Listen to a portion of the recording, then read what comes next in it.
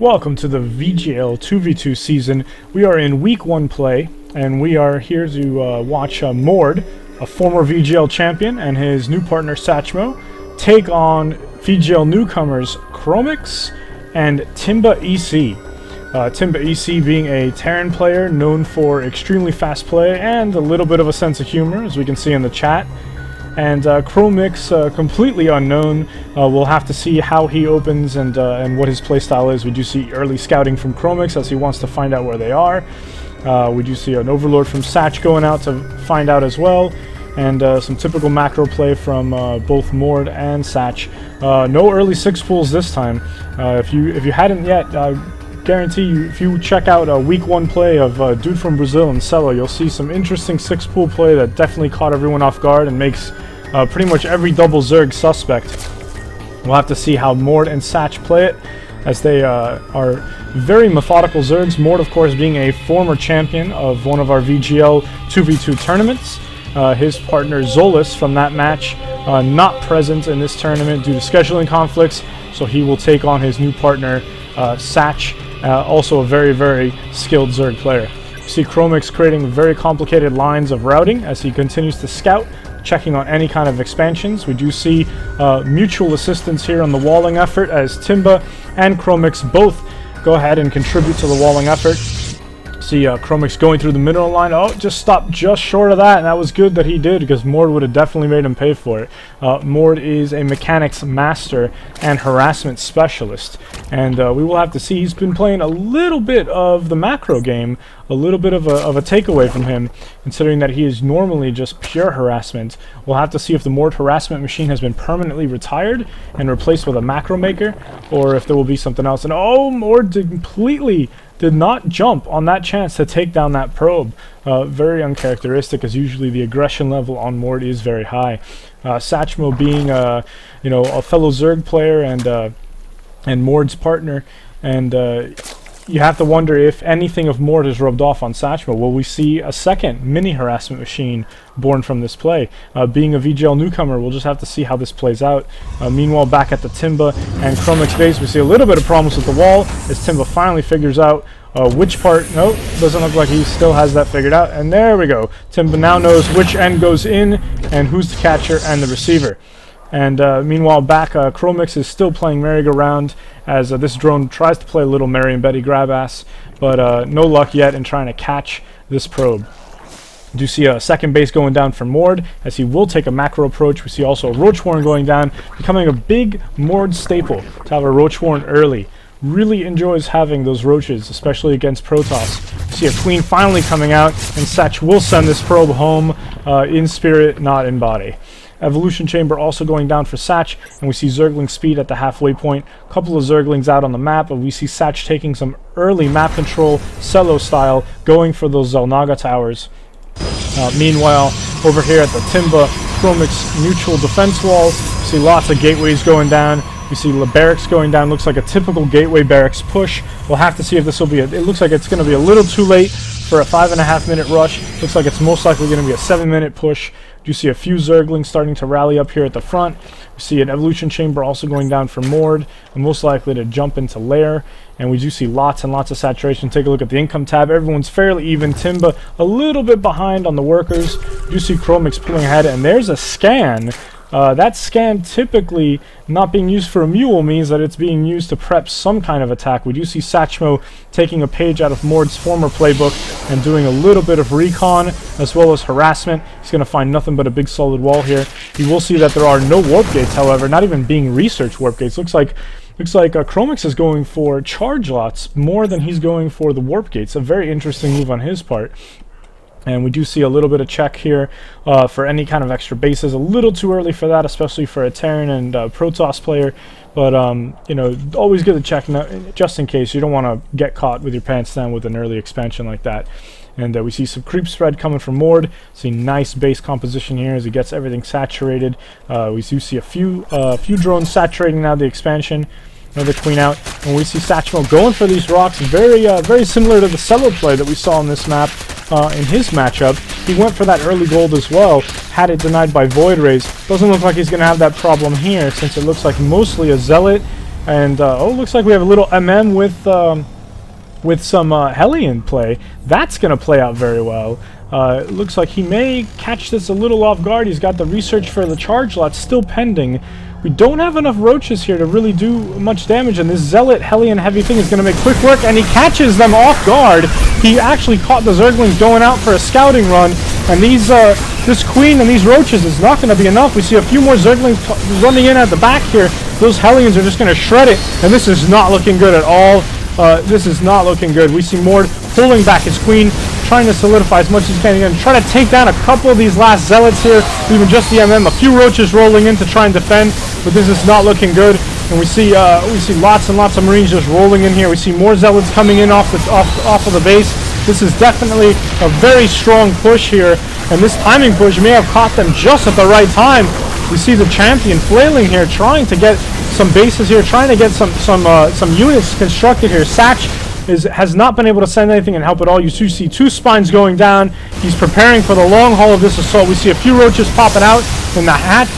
Oh my goodness, and you see all these Hellions rolling in here. Not going to be good against these roaches, but these Zealots with charge are going to be able to surround these roaches a little too easy. These Zerglings, unfortunately, just going to completely go down. And Satch's Zerglings as well are going to be met by these Zealots, and they're just going to completely shred them. And this is just not looking good at all. I see this base just being picked apart as these newcomers are completely handing Mord a message saying, hey, you may have been a champion once, but we're here to try and dethrone you. And this is just what a strong message to send, especially being new to the VGL circuit. Just complete annihilation of everything Mord is throwing at them. He just cannot make units fast enough. See Satch sending in even more units to try and help out. And these Zerglings are just, I mean, they're nipping away at these Zealots, but just not enough. And we see finally some of these units winding down. These roaches will take care of the rest. And just as I say that, another mass of units rolls in as we see another batch of Hellion Marine Marauder with some Zealots to escort them. And we see once again more roaches going down. They're finally going to try to take down, and if they take down this roach horn, I don't know what's going to happen, because this is going to be just Zerglings versus a very strong anti-Zergling force. And this is just not looking good at all. We see more research coming down. We see more spines going down, and Satch just doesn't know what to do at this point. He is just completely beside himself, watching his friend, his mentor, his champion, just completely being annihilated by these guys. And Timba and Kromix just putting severe pressure. What a strong opening and introduction for them to the VGL circuit. Just look at this, just completely taking out the main base of Mord here. Just completely surprising turn of events here. And we finally see some defense going down as Mord is going to try to hold his new main base, which used to be his natural, as we see all these units rallying up. We're going to take down some of these overlords, try to supply block Satch, and they will succeed after taking down this overlord. And having Satch completely supply block, this is not looking good. Supply block problem is being solved by Kromix's Zealots as he just completely shreds these Zerglings. These spines, however, are going to fend him off as he does not have enough. And oh, this is not a... This is a little reckless on Timba's part, trying to brute force this. You know, they're having some early success here against these two Zerg, but don't push it. You lost a huge amount of force in that. You know, Timba is completely... just got his army completely picked apart. That was a very bad move. With all the advantage they had on that early push, they wasted it by just suiciding that Marine mass into those units. And you see finally the Zergling mass piling up enough to try and take down as much of the lingering forces as possible. Just a small group of Zealots still defending outside the base. And one Zealot over here trying... and unfortunately, he's not going to get much further either. And we have the last of these units. Mord immediately rebuilding his base, showing absolutely no fear, showing nothing but professionalism and complete composure in what was a completely frantic turn of events. I mean, incredibly shocking. We do see some units starting to pile up here, but it's going to be a much harder feat now with 4 spines and a lot of Zerglings and roaches. And you have to see what Kromix is going to do. Kromix still, he's throwing down, looks like 2 more gateways. Still no warp gates, though. Very questionable on that. And we do see Timba transitioning into a starport build. Very clever. with Tech Lab going down as well. He's most likely going to try to go for some stealth, try to get as much surprise as possible, as right now he knows their economy is reeling and they probably don't have much in stealth detection, especially in Mord's case. He doesn't even have a layer. We do see Satch has taken advantage of all these attacks and built an alternate base on the opposite side. A very good move on his part, very, very wise, as this will definitely give them an economic edge, and it's hidden completely, as I'm pretty sure Kromix and Timba do not expect them to expand outside of their bases since they have this very strong contain. See Kromix finally going down for an expansion as well, way off in the distance. Doesn't want to build anywhere near or deal with these rocks most likely, so he's just going to try and build something far out. We see them take away the last of the outside vision they have, and they have successfully contained Mord and Satch, with the exception of Satchmo's one expansion out here, which he needs to be careful spawning units from there, that these units don't run into the back of this army. And you see them completely trying to bait these Zerglings and just kind of pulling back here a little bit. Just huge mass of zealots here. And, you know, you have to wonder, Timba having his units on hold here, just outside of the range of this one spine, showing some excellent discipline in waiting for the attack. He really wants to try and get these Banshees into play. These Banshees will definitely go a long way trying to snipe those spines. Now his 2 starports down, ready to go. He has not started researching Cloak yet, but at this point he has nothing that can even shoot him down to worry about. So Cloak is really an afterthought. We see Mord starting to saturate his main base and rebuild from the disaster that happened earlier.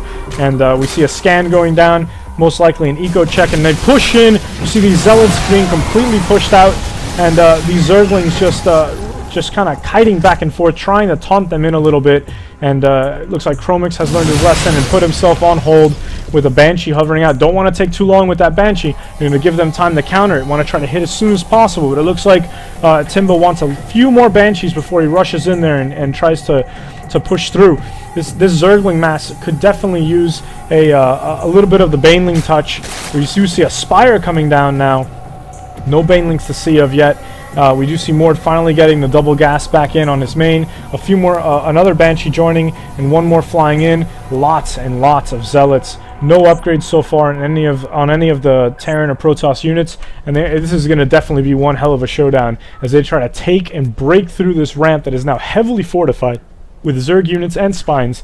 This is going to be a very tough challenge, especially with this ramp is a little bit bigger than you typically expect, but it's still a very narrow passage for such a large group of units. Really need to try and take advantage of those Banshees and try to snipe as many of those spines as possible, free up a little bit of the way. See, the Roaches are just growing impatient. They're going to go ahead and roll in, try to bait as many of them in as possible, but since those units are on hold, you do see some Stalkers and even more Banshees coming in. This is definitely going to be one hell of a battle. We see these Banshees completely sniping out these spines here. You see the Roaches still trying to bait them, but no dice as all these units are on hold position, and these Banshees are just going to go ahead and roll in completely uncontested and try to snipe out as many of these things as possible. We do see some Mutalisks coming in to try and save the day against these Banshees. However, he does have Cloak. Timba can easily cloak those, and it looks like he will opt not to cloak them.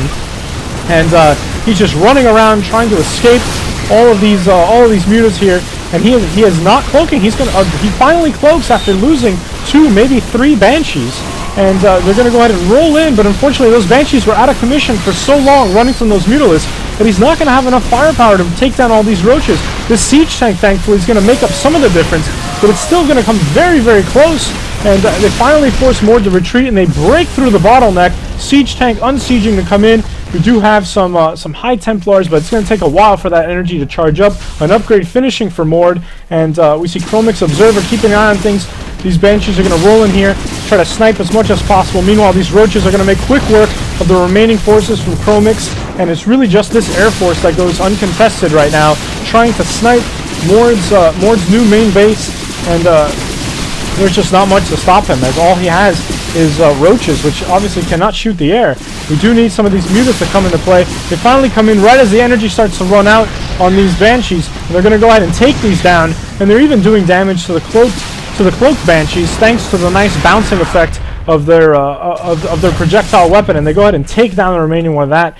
They also have observers now, I'm sorry, overseers I should say, to also detect. And you see now the Mutaforce coming out. That will definitely handle any more problems that they'll have. Now there's a big issue going on with Kromix and with Timba. As you can see from all the rushing and all the constant pressure they've been putting, they completely forgot to expand. And this expansion is now going to sway the balance slightly in favor of Mord and Satch, since they do technically have more resources at their disposal. Even though Mord has continued to lose bases, Satch has this secret base that they completely failed to scout, and this secret base is now going to fuel what's left of the war machine here of Mord and Satch and give them an opportunity to try and fight back, as Kromix and Timba really have no choice at this point but to hang back and try to expand. Those expansions, of course, being eaten alive by Mutalisks that are now going around sniping, trying to make sure that they do stay as starved as possible. We see Timba finally going for an expansion at 21 minutes. A very late expansion there.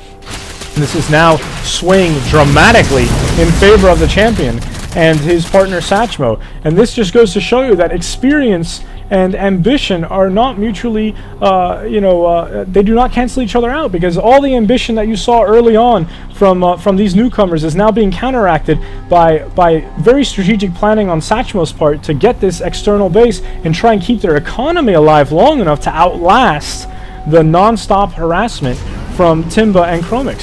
So Timba and Kromix now basically counting pennies as they try to save up as much minerals as possible and successfully expand. Timba really needs to move all those workers over here. He is way over mining what few minerals he has left. And Kromix trying to rally what little units he have. See Satch go ahead and telling Mord to take them. I'm assuming he means these units here and just try to rally together. See a nice big ball of Mutalisks here rolling in to a completely unguarded base, and Timba has failed to move these SCVs out of the way. And if Satchmo moves on this base right now, he will take out all of the workers, and that's exactly what he's going to do. He's just going to roll in and take out all of Timba's workers. So he failed to move to the expansion, and he just lost any economic bounce back potential that he had. And now he's down to 4 workers, one of them temporary, and he's going to go ahead and just take down the rest of these, as Satch is just raining hell down on what's left of the economy of Kromix and Timba. A shocking turn of events, as such a strong starting push has now become a frantic battle of survival, as completely uncontested units just rampage Kromix's base with this stalker ball desperately chasing them, as they have absolutely no economy. Zerglings all over the map. Satch's base, probably ready to expand, looks like, into another base here, and Satch's bases just continue to grow. See this massive ball of roaches and Zerglings, and it is just not looking good at all. A single Thor riding the hopes and dreams of everything that was that starting push. It is just not looking good at all right now, and this is truly where the experience starts to shine. You see Mord kept his cool through that entire exchange. He allowed Satch to do what he needed to do and did his best to essentially die slowly. As Kid, another VGL veteran, will say, sometimes your job as a teammate is just to die slowly, and that's exactly what Mord did. He died slowly, and he let his new partner shine for a little bit and do the bounce back, do the extra expansion. So now Mord is going to go ahead and get his revenge, as his enormous roach army just makes quick work of all these stalkers, Thors, and Marine Marauder. And this will pretty much be the game, as these roaches will have nothing else left in their way. Mutalisks coming in just to take down the remaining air units. And you see Timba giving a GG, and also saying that, hey, I thought we had you there for a second. And many opponents have said that to Mord, and you see a nice little happy face from Mord, as he, also very humbly admits that he thought maybe he had seen his last day on that battle. But Mord and Satch pulling out an amazing comeback victory from what was an extremely strong and aggressive push from Kromix and Timba. We'll have to see how this plays out in Game 2 in this best-of-3 series.